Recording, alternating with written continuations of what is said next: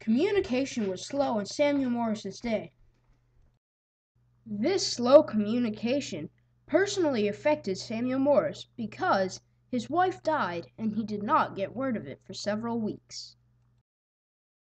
Between 1832 and 1837, after many long years, Samuel Morse developed a working model of an electric telegraph using materials such as a homemade battery and old clockwork gears. This code was used multiple years before World War I, during World War I, and for a few years after World War I. When the key is depressed, the electric circuit between the key and the receiver is completed. The current energizes the electromagnet in the receiver. This energy attracts a lever, lifting an inked roller on the other end to press against a passing paper strip. As long as the key is depressed, the electric circuit will be maintained and the roller will press against the paper. Breaking the circuit allows the roller to fall away from the paper. Holding the key down for longer periods creates dashes on the paper. For shorter periods, dots, allowing the visual transmission of a Morse code signal. They used Morse code before they could transfer voice recordings.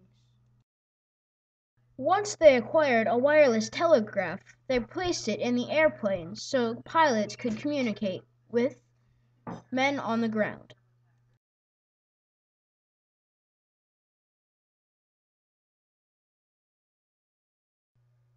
On ships and along the coast, it is recommended by the Federal Communications Commission to know Morse code.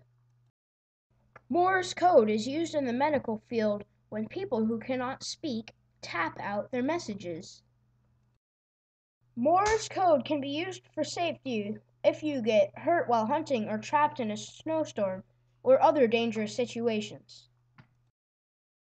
There are even Morse code competitions. Morse code is simple and easy to use after you memorize the pattern for the dots and the dashes.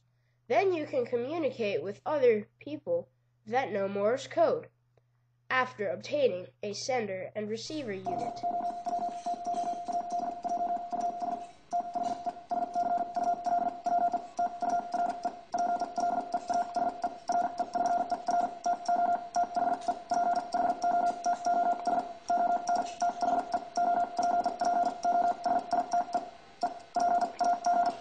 That was a sample of a Morse code transmission.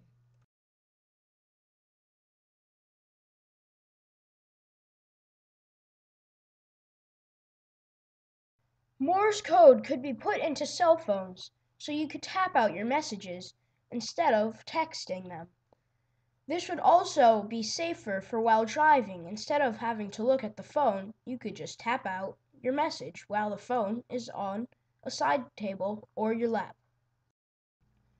Morse code will not be important in a few more years. Although it has a long-distance signal, that signal can be difficult to receive. In a survey taken, many people who take and pass the exam for legally owning rights to operate telegraphs do not use telegraphs.